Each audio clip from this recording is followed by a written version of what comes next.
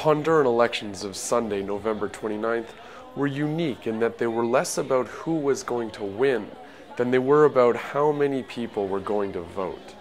Both major presidential candidates were supporters of the June 28th coup that ousted President Manuel Zelaya and divided Honduran society. Meanwhile, the movement that rose in resistance to the coup called for a boycott of the polls. La democracia está destruida y en esta ocasión solamente va a ir a votar aquel que es partidario del golpe de Estado. The coup government, not officially recognized by any country in the world, was hoping to gain international legitimacy by demonstrating a large turnout at the polls.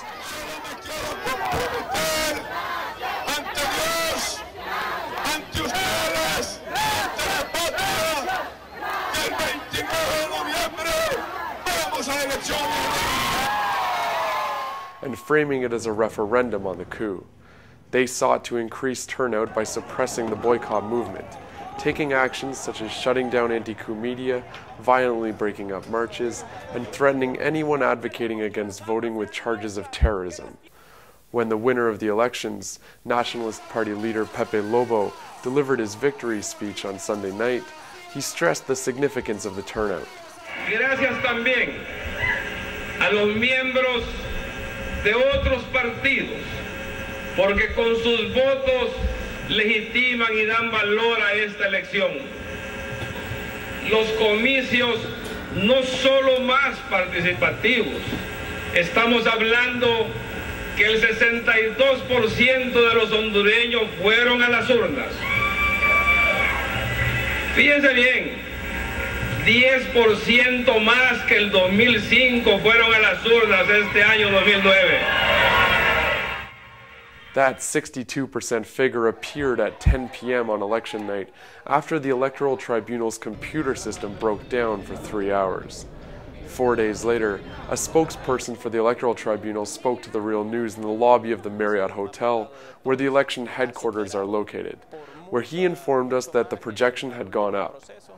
Creemos que va a llegar casi a los 3 millones de electores.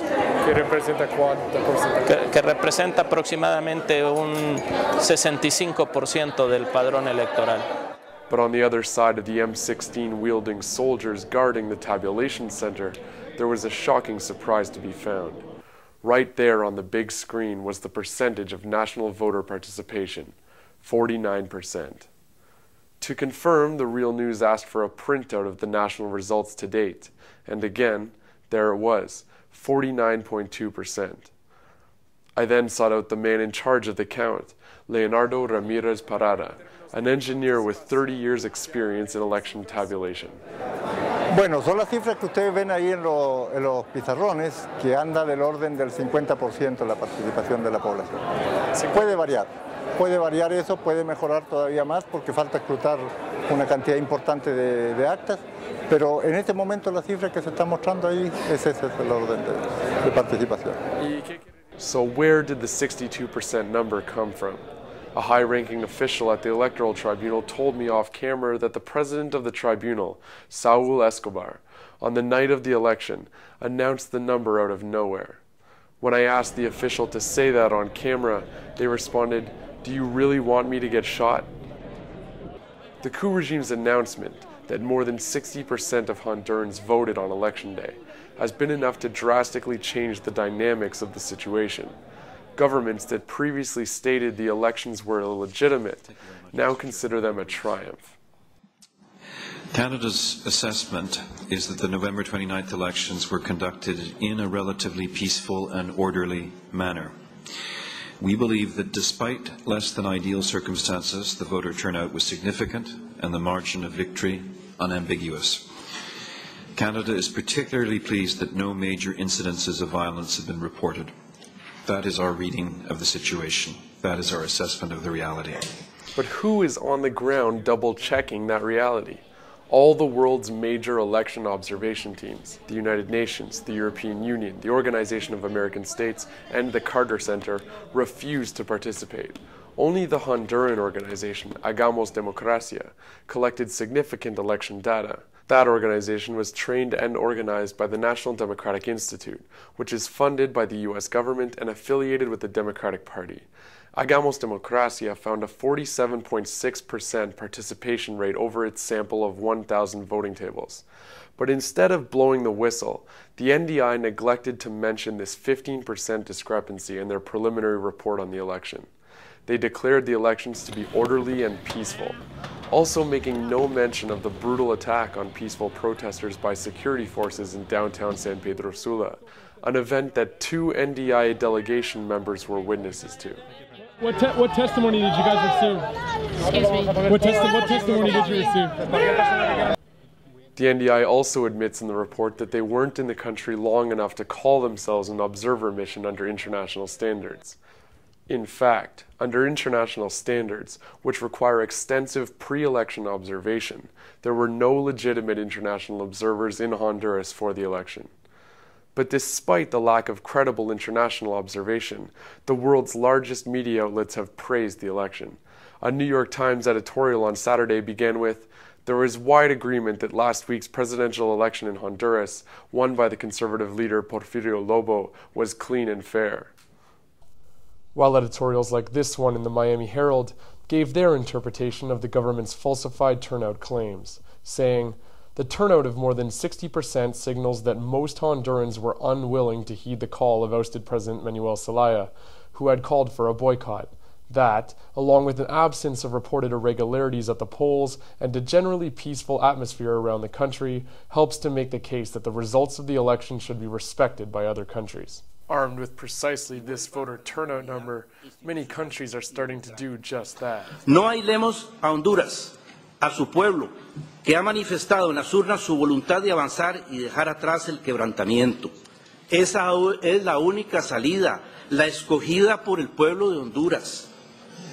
Cualquier otra posición en contra de las elecciones es sofocar esa salida. Most of the South American countries, including Argentina, Brazil, and Venezuela, maintained their stance of non-recognition. Estrategia que tiene como objetivo asegurar que las fuerzas que comandaron el golpe contra el gobierno del presidente constitucional Zelaya se mantengan gobernando Honduras. Objetivo que de ninguna manera mi gobierno va a aceptar. Reconocer al señor Lobo significa para Bolivia reconocer a Micheletti. Reconocer un posible gobierno así conformado significa reconocer elecciones que fueron administradas por el golpismo. Significa aceptar que estas fueron limpias, que no hubo fraude y que no hubo abstención. Reconocer al señor Lobo significa que habríamos confiado en quienes, habiendo impactado el 28 de junio con las armas contra la democracia, el 29 de noviembre súbitamente se convierten en demócratas y administran o permiten elecciones libres. The United States confirmed its November decision to recognize the winner of the elections. The Supreme Electoral Tribunal, the TSE, and the Honduran people conducted remarkably free, fair, and transparent elections, November 29th, for new leadership, and they deserve our congratulations. While the numbers are not final, nearly 2/3 of registered voters living in Honduras cast their ballots. The misreported figure has had resounding effects domestically as well. When the National Congress voted in a landslide on Wednesday, 3 days after the election, not to reinstate President Zelaya to serve out the last 2 months of his term, many members of Congress referred to the turnout numbers in order to substantiate their support for the coup. Nos sentimos muy orgullosos de que estas elecciones se realizaron de una manera masiva. Por primera vez me tardé casi 2 horas en votar por la cantidad de gente que había. Y eso solo se debe a que el pueblo quería mandarle un mensaje al mundo. News that the 62% participation rate was fabricated will come as no surprise to the many Honduran radio correspondents who reported on empty voting booths across the country on Sunday. The Real News visited one of the largest voting centers in San Pedro Sula during the vote count. Not a single election observer was present at any of the 21 voting tables, and the poll workers reported very low participation. ¿Te votó en esta urna? 105 personas votaron. ¿Y sobre cuánto registrado? 340. 340.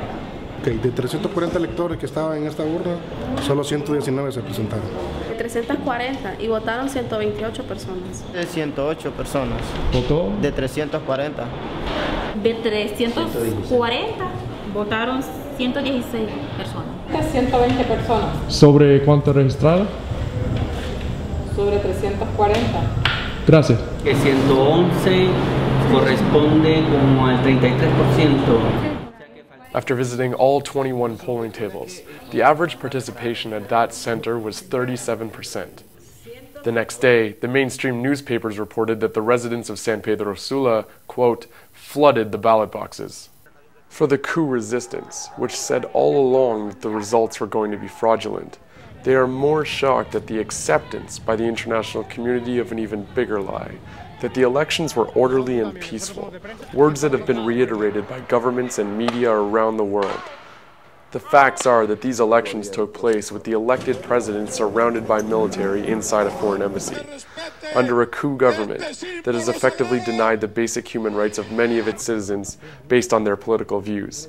They've denied freedom of assembly through the violent breakup of peaceful demonstrations, denied freedom of the press by closing and seizing the equipment of the few media outlets that aren't owned by coup supporters, denied freedom of expression by arresting people for the content of their words, and created a culture of fear through targeted torturing and assassination of anti-coup leaders. A culture made acutely worse in the days immediately prior to the election, when the military sent a letter to all the mayors in the country asking for names and contact info for all the members of the resistance in their municipality, then calling in the Army Reserves for election day.